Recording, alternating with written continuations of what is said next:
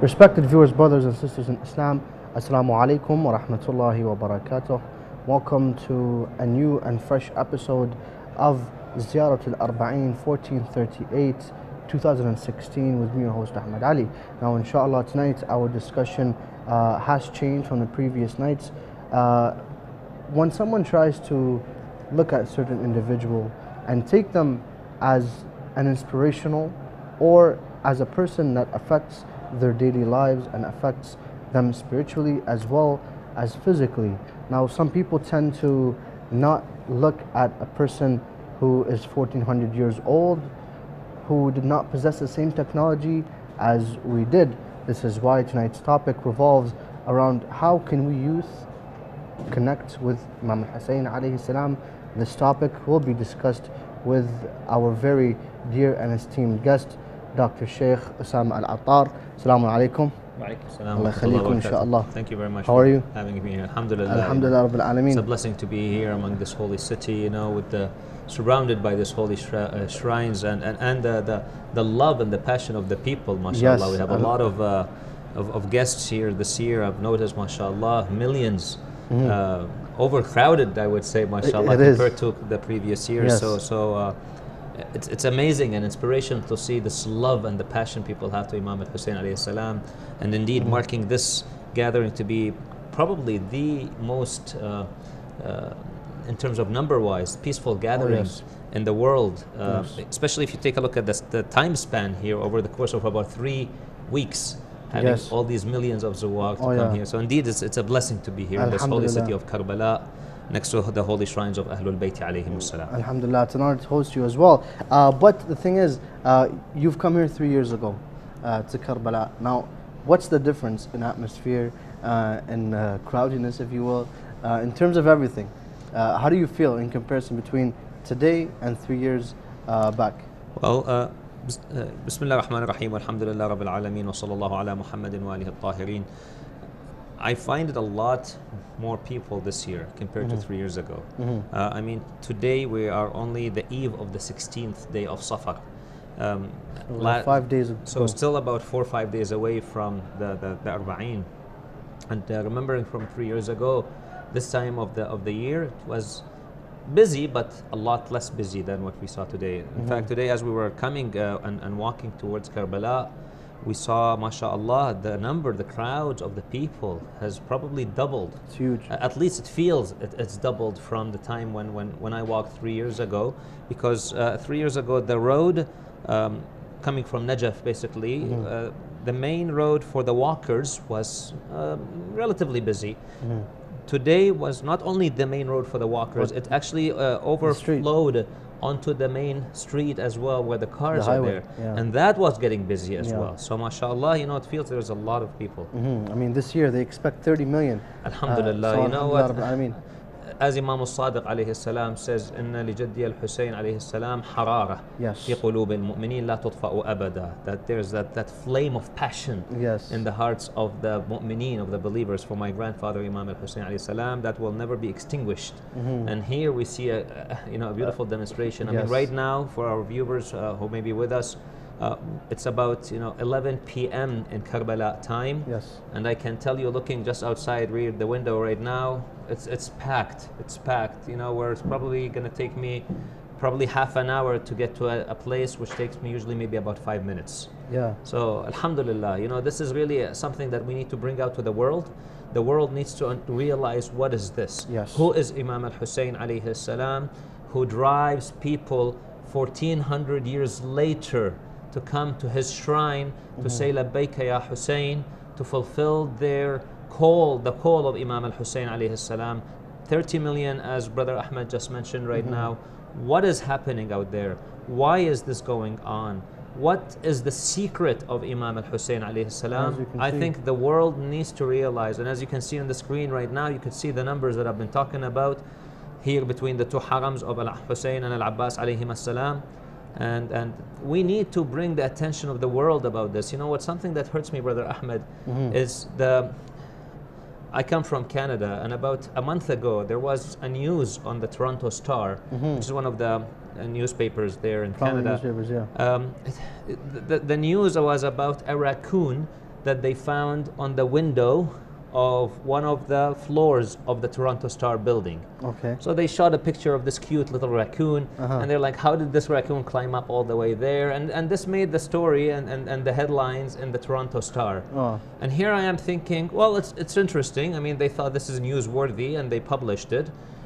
So a raccoon makes it to the front pages and the headlines, wow. and 30 million people coming to the shrine of Imam Hussein alayhi salam does not make even the news in most media outlets out there in the world. And you wonder why.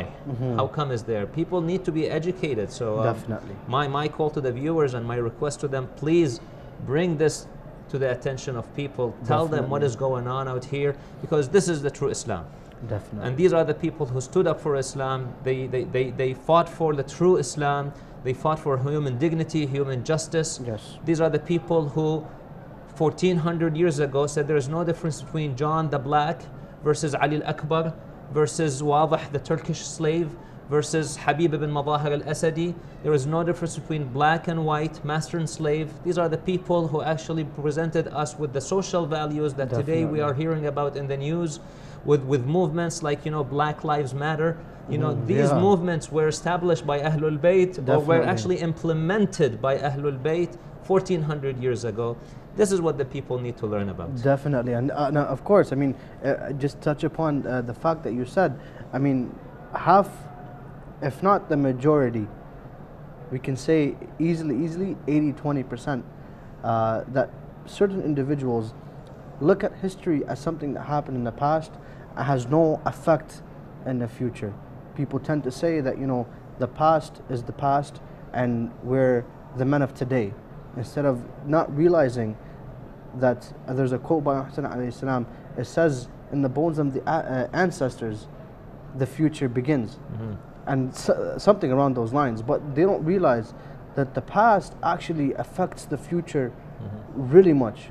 And that's the idea of today, is that how can we youth in the 21st century compare ourselves with the Imam, not so much compare, but relate to the Imam that is, first of all, 57 years old, second of all, 1400 years ago, and third, not the same technology as we have today. As you mentioned, you said people need to always spread this, whatever's going on, the occasion, the Arbaeen, spread it. With the ease of technology, this is capable. But how can we relate to an individual who was 1400 years ago, 50 years old? So, just like you mentioned, you know, history is really important. Some people say we study history just for the sake of studying history. But then there's that view where we study history with an analytic look at history, to learn from it, to learn lesson from it. And then there's a third view where we should be reading history and narrating it without adding any moral or personal twist to it. Yes. There is a fourth view which says, no, we cannot relate history or narrate history without adding any of our personal twist or taste to history. You got to be moral about history. Just like movies. Kind of, you know, basically. So there's a paper written, you know, by James Crackcraft a few years ago, he's a historian, who says that some historians are trying to shift away from being sounding any moral tones into narrating history. So basically you just narrate history the way history was and leave it up to the reader to kind of judge it, learn from it, analyze it. But he says that doesn't really work.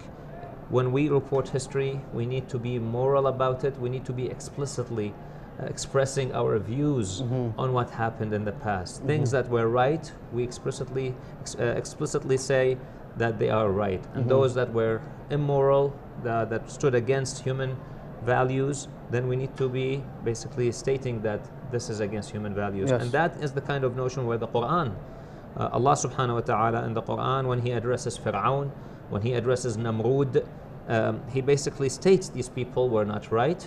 These people were among those who are misguided. And when it comes to people like Musa alayhi salam and the prophets, then Allah subhanahu wa ta'ala praises them. So that is the approach that we need to take to history. If we take that kind of an approach to history, then when we look at Imam Hussein alayhi salam and we look at the circumstances in which he rose, to be honest with you, interestingly, there will be a lot of relationships and things that we can relate to in today's world. Really? For example, let me give you one example. I would like our viewers to pay attention to this, please. Yazid ibn Muawiyah, in his days, he created what we can call today the caste system. Yes. If you were a loyal to the Umayyads dynasty, then you were an individual who was enriched. You were among the elite, what we may call today the 1%. If you were not part of that establishment, then you were an outcast. Yes. And you were basically making a lot less money. In fact, you are living in deprivation. Let's look at the world today, how things are happening. So Imam Hussein, one of the things he rose against when he led his revolution against Yazid ibn Muawiyah is this kind of unfair treatment of individuals. Where, for example, let me just give you, my brothers and sisters, an analogy. At the time of Rasulullah sallallahu alayhi wa alihi, there were people who differed sometimes in the opinion with Rasulullah sallallahu alayhi wa alihi. Sometimes they protested against Rasulullah sallallahu alayhi wa alihi, but the Prophet sallallahu alayhi wa alihi never outcast them. He never, for example, ordered their execution. He never, for example, even kicked them out. Not even he deprived them. So this is the kind of Islam, this is the kind of justice that we need to establish in the world today. And the same thing applies to Amir al-Mu'mineen alayhi salam. Some of those Kharijites came to Imam Ali and explicitly told him, we disbelieve in you, we do not appreciate you, we do not believe in you as a leader and as a master. And he replied back to them saying that as long as you do not harm anyone, then we will continue to protect you, we will continue to take care of you, and we will continue to pay you your monthly salaries, basically your wages, and you'll receive whatever right you will have with us from the Muslim treasury. So that is the kind of Islam Imam al-Hussein rose for. That's the kind of politics he fought for. The politics of fairness and equality, the politics of equity and social justice. Okay, let's come today. Fast forward 21st century. Yes. Okay, so how many people today live under the poverty line? How many people today are rising because of unequal pays, because of the lack of social justice? Yes. You know, I'll quote one Nobel laureate. In 2006, the Nobel Peace Prize winner was a Muslim man by the name of Dr. Muhammad Yunus from Bangladesh. Yes. He has a book called The Social Business. In this book, Dr. Muhammad Yunus states that one of the problems that we have in the world today, where we see so much poverty, is not because there's a lack of the resources, but there's an unfair distribution of these resources. Yes. So he says, for example, 94% of the world's wealth is in the hands of 40% of the world's population. Yes. So my viewers, put that into perspective. If you have a pie with 100 slices and you have 100 people in the room, logic dictates that each person gets one slice, and that will suffice that individual. Yes.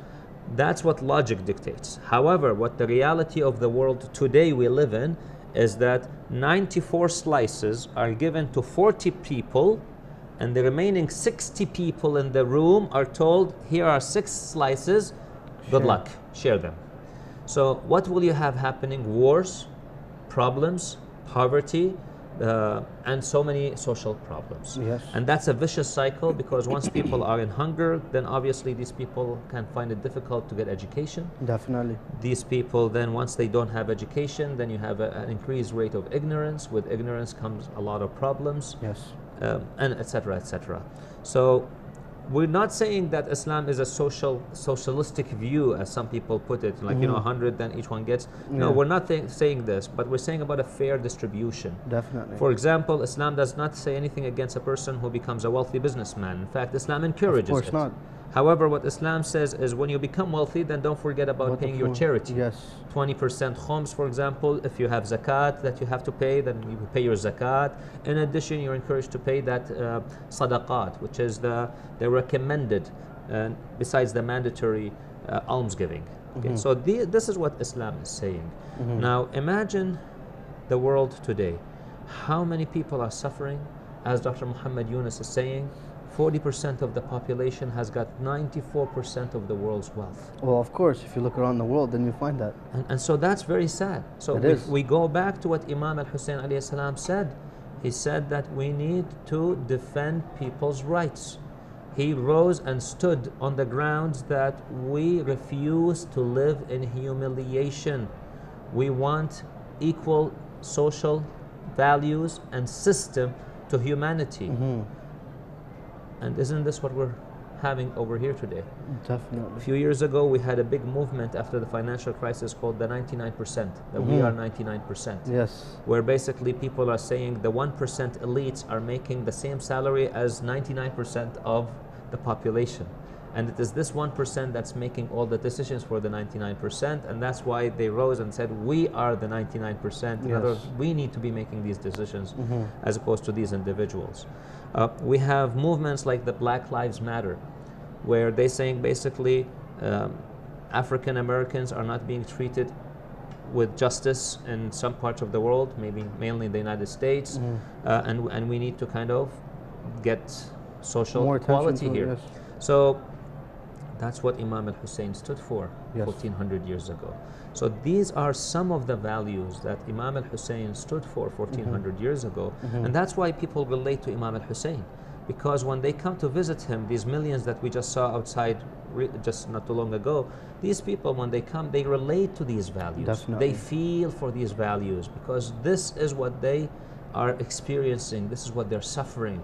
And Imam Hussein stood there to challenge these systems and the tyrants and the oppressive regimes that go against the rights of humanity. Now, we spoke about how Imam Hussein and these individuals can actually relate to him in this matter of standing up for social justice, standing up for equity. And we do see on Hussein alayhi salam his first interaction with Al-Hur, when he cut the road off of Hussein from going to Kufa. He did not treat him with hostile, did not fight him, but yet Hur was thirsty, he offered him water, he offered the horses water. So we do see the social justice that Imam Hussein rose for.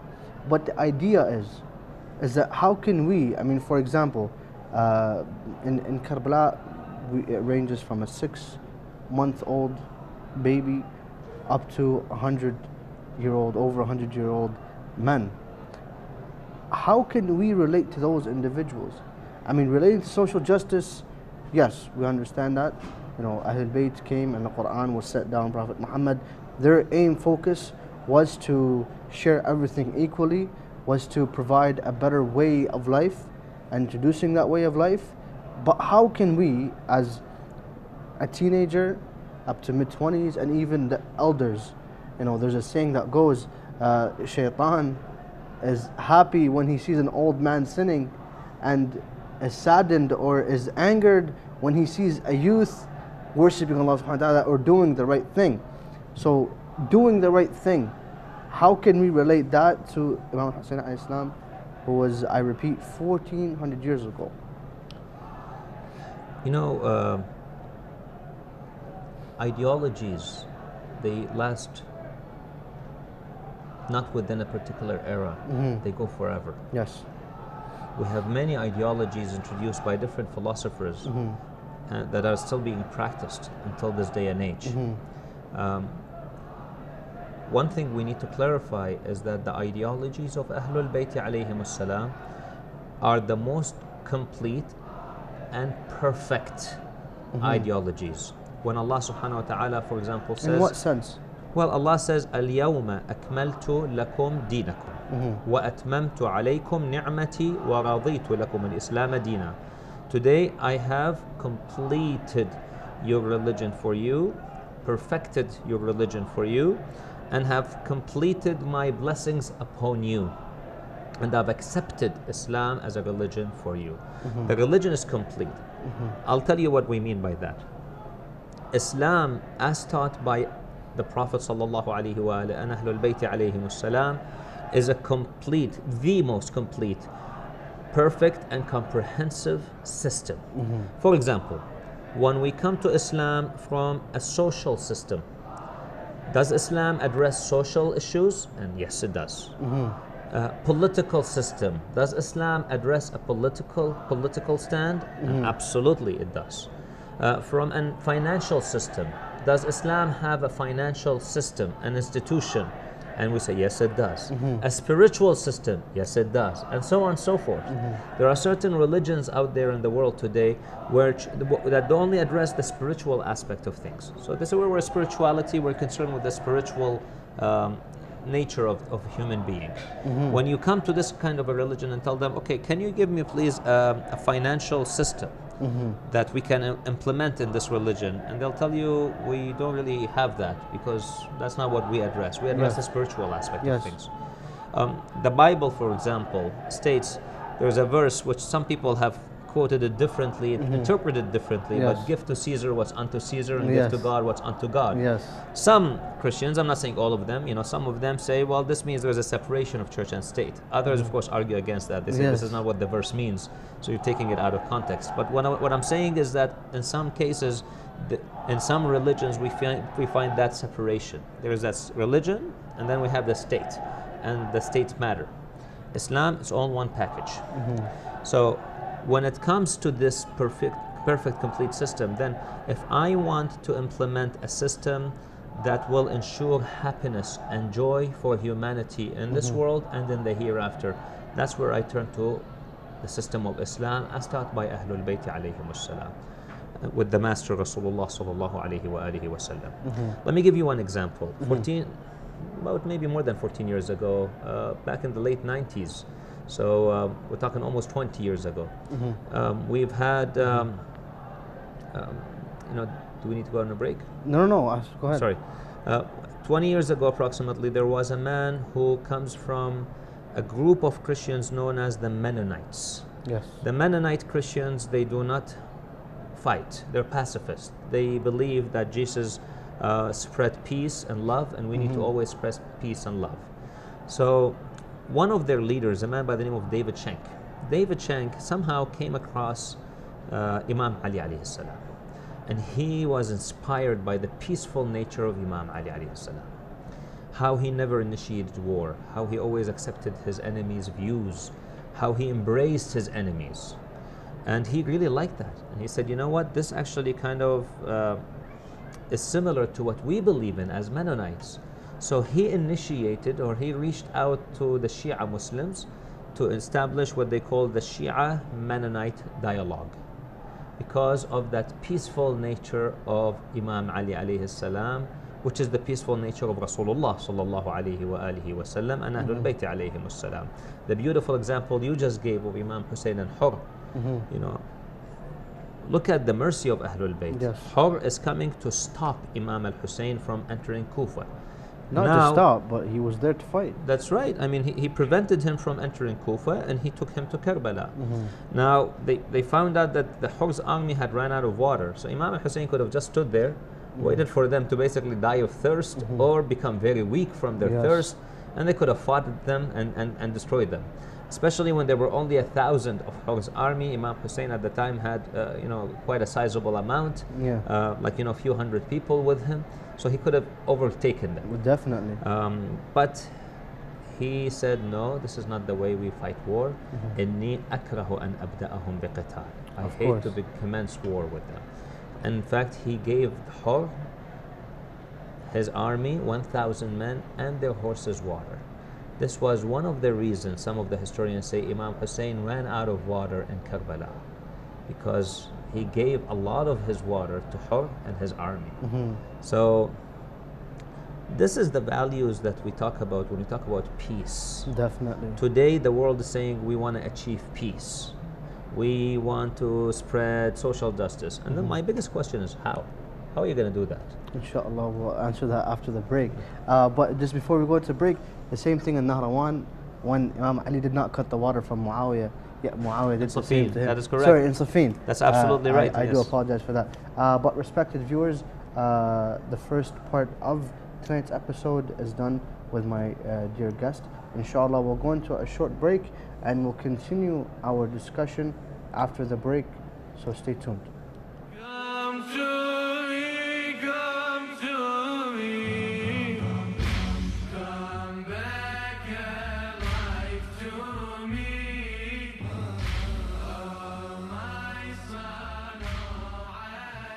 بسم الله الرحمن الرحيم. السلام عليكم dear viewers ورحمة الله وبركاته. We are now continuing on our journey. This is our second day out on the field, on the outskirts of Basra, near El Chapaish area. It's Fajr time now, well, it's Shuruq time now. We've just prayed. We're outside a mawkib, and the owner of the mawkib, well, Abu Abdullah is the owner of all mawakib, but the man who runs his mawkib is the man that hosted us for the night. And he has respectfully forced us to have breakfast at his mawkib, and it is very rude for us to decline. So inshallah we will go in, we will speak to him, we will have breakfast at his mawkib, then we will continue on our journey towards Karbala, walking with all the other Zuwar. As you can see, they've already started walking at this early time. So inshallah, if you follow us, we will speak to the owner, and then we'll see what drives him to serve Abu Abdullah Al-Hussein. Ahmed, take your big reward. You will then be happy. Oh, my son, oh, Ali. You will then be happy. Oh, my son, oh, Ali. Come to me. ونحب نشكركم على استضافتكم، وبس حبيت اسالك كم سؤال. تفضل. انتم هسه جايين تخدمون تفتحون بيوتكم للعالم. شنو هو اللي تقدموه اللي يفرق عن المواكب الاخرى؟ شنو هو اللي يميزكم عن المؤسسات والمواكب الاخرى؟ نعم. أعوذ بالله من الشيطان الرجيم. بسم الله الرحمن الرحيم. اللهم صل على محمد وآل محمد. حياكم الله أهلا وسهلا، ونحن في خدمتكم في موكب هيئة الصديقة الطاهرة عليها السلام، محافظة البصرة، قضاء المدينة، منطقة البدران. طبعا احنا في كل عام وفي كل سنة تمر علينا الذكرى الأليمة الحزينة، ألا وهي أربعينية الإمام الحسين عليه السلام، الإمام الذي جاهد وضحى بنفسه من أجل الإنسانية. ويقول ما خرجت، أحد بياناته من خرج من مدينة جده صلى الله عليه وآله، يقول ما خرجت أشرا ولا بطرا، ولكن خرجت لطلب الإصلاح في أمة جدي محمد صلى الله عليه وآله. طبعا هنا أمرين قال، أول شيء لآمر بالمعروف وشنو وأنهى عن المنكر. فسلام الله عليه يجسد هذه المعاني، ونحن نستلهم من صاحب الذكرى الدروس العطرة والسيرة النيرة. بالنسبة لسؤالك يعني شنو اللي يميزنا، طبعا احنا هنا نقدم خدمة مو بس أكل فقط، ولكن مفتوح بابنا للسؤال والجواب ولرد الشبهات العقائدية، وخصوصا الشباب هنا من يسمعون بنا طلاب علم هنا يسألون أسئلة دينية وعقائدية واجتماعية. فصلاة جماعة مستمرة يعني بحمد الله، الظهرين والعشاءين، ونقدم 3 وجبات أكل للزوار، والعصر نقدم يعني ما يحتاجه الزائر إن شاء الله. So he's saying, first of all, that whatever we do, whatever we provide, we have to take it from the Ahlul Bayt. And the lesson we took from the Ahlul Bayt is when Abu Abdullah alayhi salam left, he says, I'm leaving to create islah, to create justice in my grandfather's ummah. So he's calling for amr bil-ma'roof and nahy al-munkar, fighting for good and preventing against bad or evil. So based on this, we have set up our mawkib. And what makes them different to the other mawakib, he sings, they provide space for salah, dhuhrain, the asha'ain. He says they provide 3 meals a day. He says they provide places to sleep, places to rest. He says they provide Islamic questions, because people know that they are Islamic students, like religious studies students. So people know this and they come and they ask questions. They want to come and they want to learn more about religion, because for those that don't know of certain things, certain masail, certain fiqh issues, they come here and they ask. And this is one of the main things that differentiates them from the other mawakib. شكرا جزيلا عمي رحمة الله والديكم. Every clean soul on this planet will shout your name up. No one faced that pain like you did. No one's the same.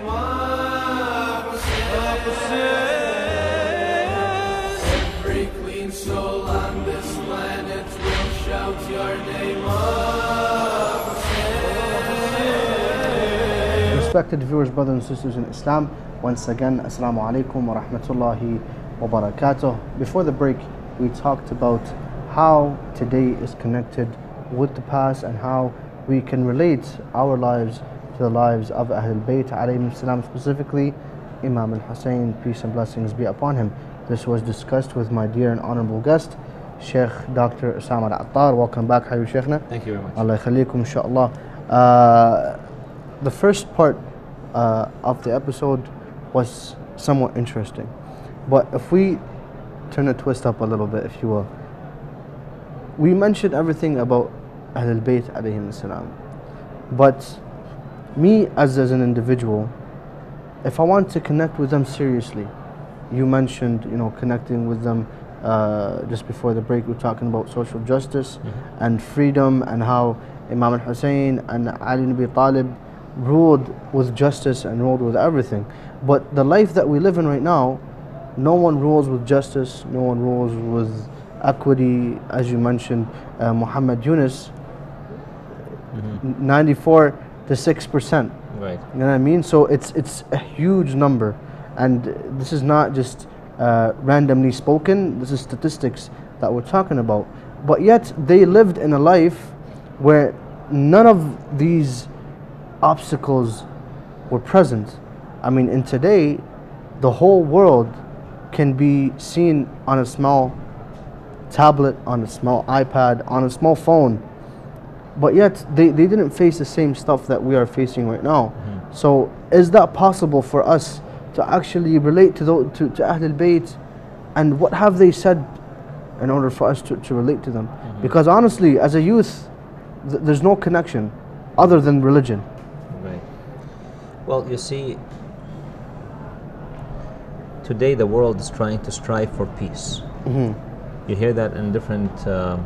we don't see that, but yeah. But you hear it at least. Yeah. It's being said. Yeah. 2 years ago, the G20, which is the Yes. the major players in the world's markets, Yes. countries, they came out, and I remember the Chancellor of Germany, Angela Merkel, she came out and she said that the G20, this was 2 years ago, in 2014, and it was in September, I believe, 2014, so the latter half or part of 2014. She said the G20 have decided that by 2030 we will eradicate poverty from the world. When I read this, it was phenomenal. My first question that came to my mind is, how are you going to achieve that? Yeah. Okay. The biggest question is how. So here, this is something where people relate to Ahlul Bayt alayhim salam, or can relate to Ahlul Bayt alayhim salam. The world is trying to eradicate poverty by 2030. The question is, how are you going to achieve that? Well, if we tell the world, or at least if we tell our youth, that Rasulullah sallallahu alayhi wa and Imam Ali alayhim salam, being leaders, they managed to eradicate poverty among the people they governed. How did they achieve it? What methodologies did they implement?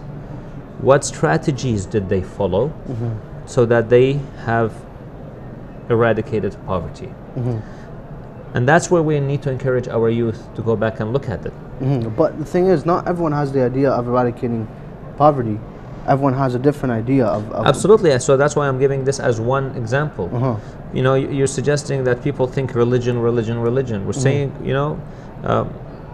Ahlul Bayt offered this complete system for which people can achieve, humanity can achieve peace, happiness, and social justice. Where does entertainment play in this role? I beg your pardon? Entertainment. How does it play in the system of Ahlul Bayt? Well, we have, in fact, a couple of ahadith, or several ahadith. One from Imam Amir al-Mu'mineen Salamullah alayhi. He says, divide your time into 3 portions. One for your worship, one for your work, and one for time for your comfort in ways that do not disobey Allah subhanahu wa ta'ala. Okay. So you can say entertainment, but as long as within the boundaries of the Sharia.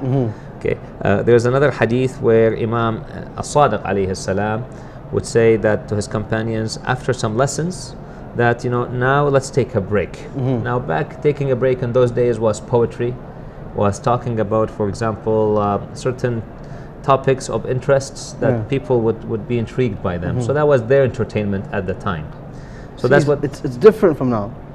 Well, that's what I'm trying to say. Okay, different in what way? Like for example, we just said that they occupy themselves with poetry, with what right now. If anyone occupies themselves with whatever, back then, he would be an outcast. He would be the odd one out.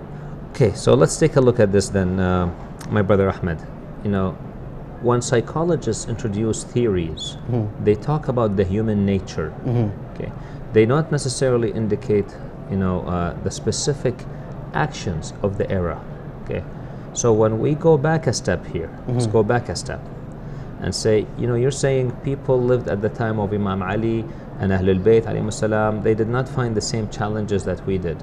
They dealt with the same type of human people, personalities that we deal with.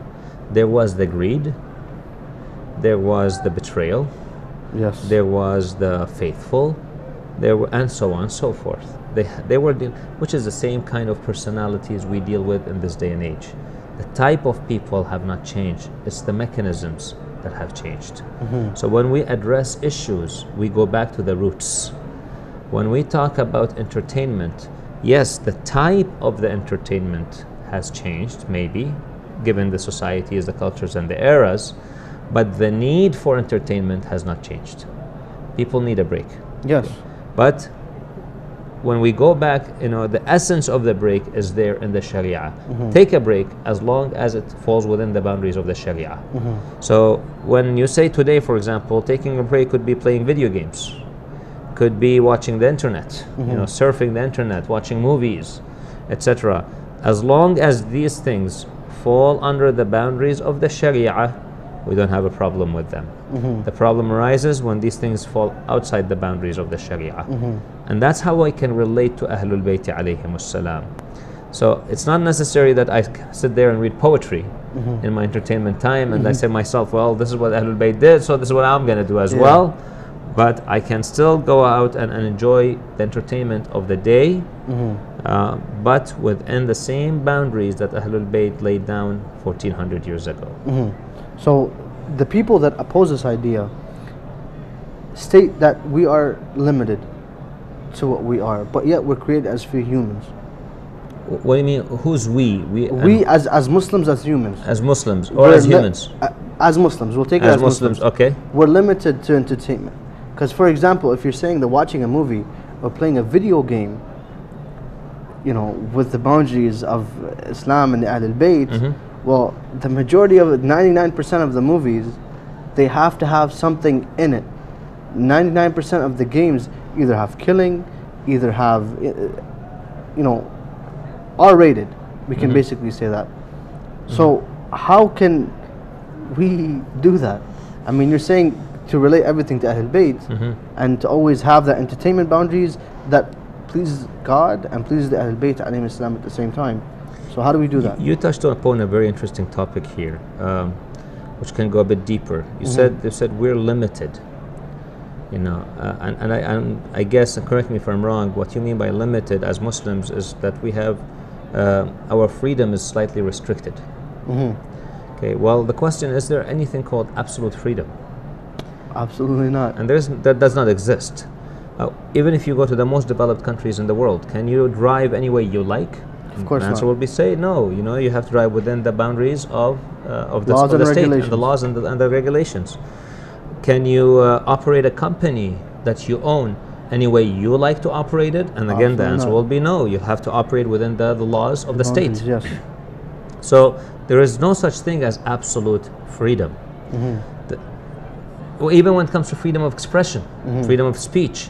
Can a person, for example, stand in the middle of a plane, in the middle of the air, and say, you know what, take this plane down, you know, there's going to be, for example, an explosive device on this plane.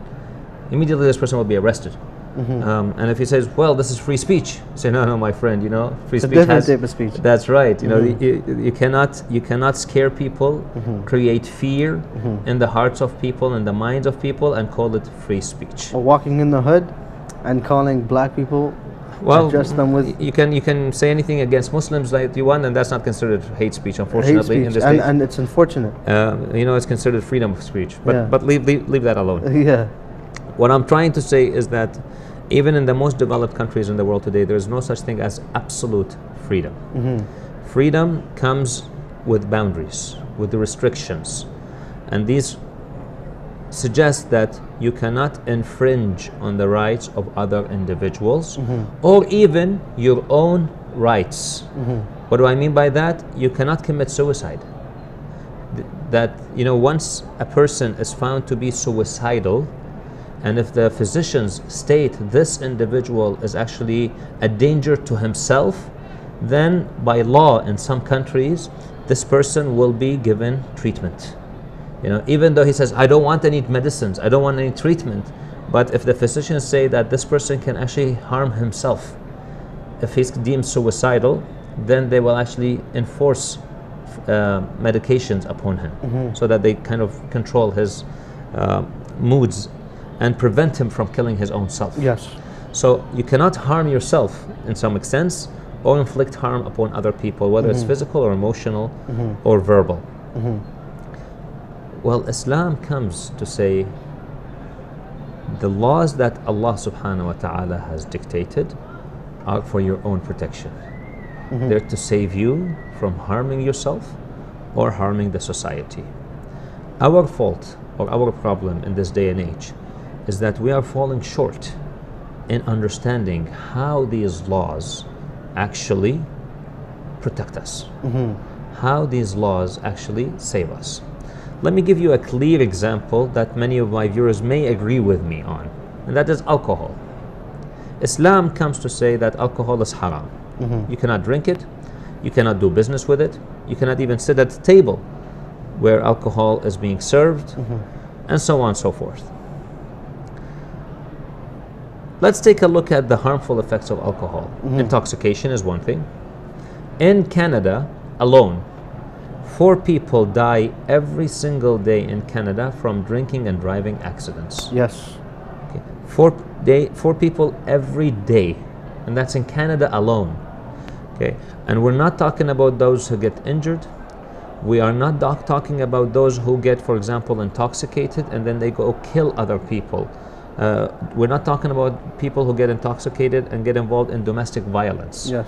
None of this. We're just talking strictly drinking and driving accidents. 4 people get killed every day in Canada on average. Okay. The government has tried to say, don't drink and drive, drink responsibly, as they say, but unfortunately it's not working.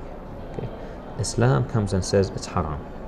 You cannot drink it, you cannot sell it, don't harvest it, because it has such harmful effects that it can destroy societies. Definitely. Okay. And that's an issue that we have today. Okay, so Islam, can we say that, well, it restricts our freedom by not allowing us to drink alcohol? Well, no. The thing is, that's for our benefit, and we do get that from a health perspective, if you will. Now, you see how interesting how people accept that, but when it comes to issues like hijab, for example, people will start arguing against that. Yeah. But Allah said alcohol is haram, hijab is mandatory. Yeah. Alcohol is haram, gambling is also haram, backbiting is also haram. You know, for example, you have to dress modestly. Definitely. Prayers are mandatory, fasting is mandatory. So Allah subhanahu wa ta'ala set all these rules. Now we sometimes tend to be choosers, we pick and choose. You know, I like, you know, the idea that I can't drink and I don't really care about it, so I'll accept that. And I know the benefits of it. But when it comes to wearing hijab, for example, acting in a modest way, you know, watching what I see, what I listen to, that's where, oh, come on, you know, this is too restrictive of a religion. Who's choosing here? Do we pick and choose? And isn't that what Imam Hussein stood for on the day of Ashura, where he said that people need to be the slaves of Allah and not the slaves of dunya? Yes. When we talk about hur that you mentioned, and he says, I am choosing between heaven and the hellfire, and I'm having this internal conflict within myself, which is causing me to shiver, and I will never ever choose anything over heaven. That kind of a struggle we go through to as youth. You know, should I listen to the music or should I not listen to this music? You know, Jannah and Nar, you know, heaven and hell. Should I wear the hijab the way Allah wants or should I not even care about it? Well, Jannah and Nar. You know, should I do this or should I not do this? Jannah and Nar. However, we don't talk about it in that perspective. What we would like to talk about it is from an educational perspective. If I explain to you that alcohol is harmful and it can really impact your life in a negative way, then hopefully I can persuade you or educate you about the harmful effects of alcohol and hence deter a person from consuming it. Well, if we can do the same thing about hijab, about paying khums, about praying salat on time, about being kind to your parents, then hopefully we can make people realize and appreciate the beauty of Islam as Ahlul Bayt alayhim salam presented. You talk about Ashura. How can we relate to the people in Ashura 1400 years ago? Well, let's take a look at Ali al-Akbar, how respectful he was to Imam Hussein alayhi salam, his father. And look, he achieved success in dunya and in akhirah. Well, I want to be successful in dunya and akhirah. I want to, for example, get a good degree. I want to have a good reputation. I may want to have a good family in the future. I want to be successful. Well, one of the means of being successful in this dunya is by being kind to your parents. Be kind to them and you'll see how Allah subhanahu wa ta'ala will bless you and bless your life in dunya. That's a way you can connect to Karbala. Do you want success?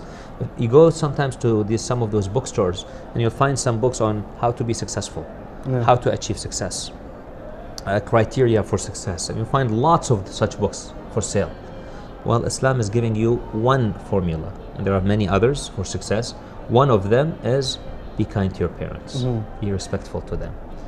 That's something it's difficult for us youth to perceive, because it is not something materialistic. You're telling me, what does me being kind to my parent have to do with success? And we say that's where alamul ghaib come in, the world of the unseen. But the thing is, even like on the opposite hand, you find people who just don't care about their parents, yet they're very successful. How do you define success? Well, success in the materialistic form. Aha, see, sometimes. But that's what we focus on in this dunya. But see, what aspect of materialistic? For example, we have, you know, a common example, I won't mention the name, but everyone knows what I'm talking about. A person who has just been elected as a president of a very prominent country in the world. From a materialistic perspective, he's very successful. He's got lots of money. He's got a lot of people working for him. And now he's basically got the most, I guess, prestigious position in the world, in today's world. Yes. So any further success than this? I guess not. However, how many people like him? How many people are protesting on the streets at this moment, saying that we dislike this individual, we don't want him to be our president. In fact, people are holding slogans saying he is not my president. You know? Wow. So is that really success then? Depends how you define success. If we define success as money, authority, then Harun al-Rashid was a very successful man in this world. But he killed Imam Al-Kadhim alayhi salam. And just before he leaves this dunya, his final words was, Ma aghna anni maliya, halaka anni sultaniya. Wow. That my wealth has not helped me and my kingdom has just perished. Wow. So is this really the success we're talking about? And he died at the age of 43. That's Harun al-Rashid. Not only this, let me add one more thing. He's buried right next to Imam al-Rida alayhi salam. They're buried in the same room. Imam al-Rida and Harun al-Rashid are in the same room. They're next to each other. So I mean, you say, oh, mashallah, you know, he's buried right next to the Imam. Wow. So this is great, phenomenal. I mean, this guy is not only wealthy, he was a king, he was like a great man in the sense, you know. But is this really the success we're talking about? Where people now don't even remember, they don't even know where his grave is. Many people don't realize the grave of Harun is right next to Imam al-Rida alayhi salam. And how many people, when they study the life of Harun, really appreciate what he did. Okay. So we need to realize what success are we leaving in dunya, are talking about in dunya. What legacy you want to leave behind? Is it money? Is that really the end justifies the means? Money will perish. But if you want to achieve success materialistically and leave a good legacy, then be kind to your parents. That's one of the ways we learn from Ashura. You want to achieve legacy and success in dunya and in akhirah, be a person like John. John, for example, who was a slave from an African origin, and he served Ahlul Bayt alayhi wassalam and died. He was freed by Ahlul Bayt years earlier. And on the day of Ashura, Imam Hussein told him, "You can leave me, go John." He said, "I will never leave you, Ya Aba Abdullah." And look at the legacy he's left behind. Of course. Where we people stand, our ulama, our scholars today stand before John and say, "Bi abi anta wa ummi." May my father and mother be sacrificed for you. I mean, our maraji' al-taqleed, they say that to John. So isn't that a legacy? Isn't that the success you want to leave behind? I mean, of course. And the thing is, that also illustrates something, is that even Imam Hussein on the day of Ashura, he made equal between his son Ali al-Akbar and John. And he actually portrayed that. But I would like, the show has ended. We have come to the end of the show. I'd like to thank you for joining us. Thank you very much. Inshallah, we'll continue the discussion tomorrow. Bihawlillah. Thank you very much for having me here, inshallah. And I thank our viewers for listening to us. Inshallah, inshallah. I personally, my dear viewers, will remember you in your dua, my dua, and I associate you in my ziyarah of Abi Abdullah al-Hussein. May Allah grant you that thawab and you join us soon, inshallah. Inshallah, inshallah. Thank you very much for joining us tonight. Respected viewers, thank you very much for tuning in tonight. May Allah subhanahu wa ta'ala give us the ability to continue serving Ahlul Bayt and taking them as our role models in this life and in the hereafter. Thank you very much for tuning in. Wassalamu alaikum wa rahmatullahi wa barakatuh.